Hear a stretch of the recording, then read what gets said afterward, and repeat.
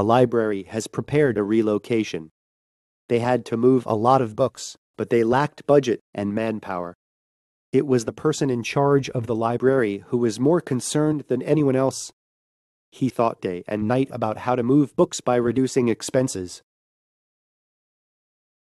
Then one day, he saw his 6-year-old son struggling to lift the apple box.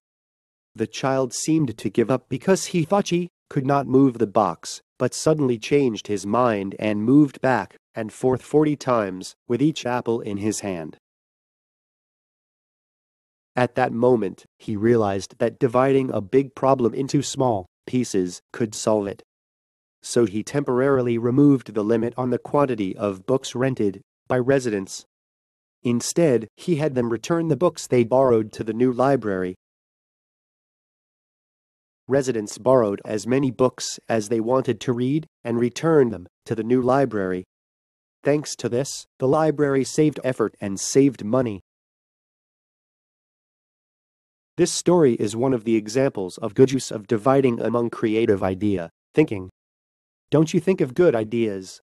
If so, try to think about whether there is a way to divide the work into small pieces, like this case.